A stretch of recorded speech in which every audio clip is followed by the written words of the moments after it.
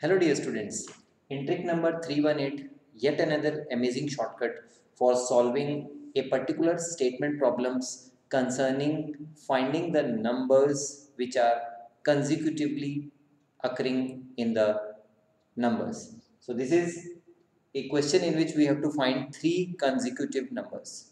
Now they can be either three consecutive numbers or three consecutive odd numbers or three consecutive even numbers. Now we have a separate method for finding the three consecutive numbers, and even if the question is in the form of odd numbers or even numbers, then we can apply the same method with a slight change. So the question is, find the three consecutive numbers whose sum is 42. Obviously, you will assume the first number as x, second as x plus 1, third as x plus 2, and then frame an equation in one variable, and then you will solve that.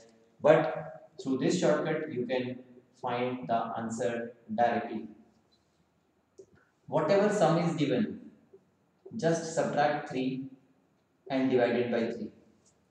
Yes, just subtract 3 and divide by 3. Remember, this is a shortcut for finding 3 consecutive numbers. If there are 4 consecutive numbers, then the method changes. So, 3 consecutive numbers, subtract 3 and divide by 3. So, you get 42 minus 3 is 39, divide by 3. So, the first number you get is 13. And what are the consecutive numbers? 14 and 15. So, this is the answer for the question. Viewers, you can find this answer orally without use of pen and paper. I am sure with a practice of 10 minutes, you will be able to do this orally in a matter of just 3 seconds.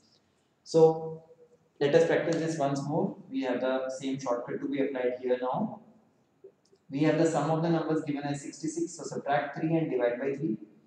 66 minus 3 is 63. Divide by 3. So, you get the first number is 21.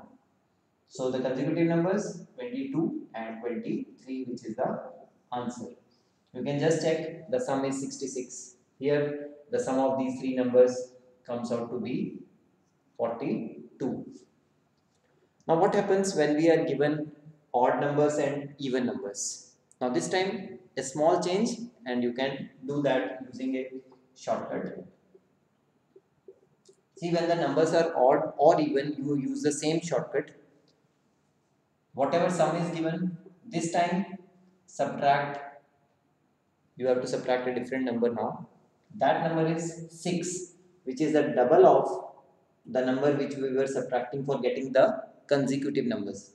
So subtract 6 and obviously divide by 3 is the same. So now this time you get 51 upon 3. So the first number, in this case 51 upon 3 is 17, and since they are consecutive odd numbers, so after 17 you get 19 and after 19 you get 21. So if you check, the sum of these three numbers will come out to be 57. Apply this here. Again the same shortcut will work for even numbers also. The sum is 90, and now subtract 6 and divide by 3. So if you subtract 6, you get 84 by 3. This is 28. And what are the consecutive even number of 28? It is 30, and next number is 32. So the answer for the question is 28, 30 and 32. So if you check, add them, you get 90, which is the correct answer. In competitions, you will find this shortcut of wide applicability, and obviously in clerical grade examination and SSC exams, RRB exams, all numerical ability portion, they contain these amazing questions, and these have to be solved using the shortcuts, otherwise you will spend a lot of time using the traditional methods. So practice them and share the videos, subscribe the channel if you like this channel.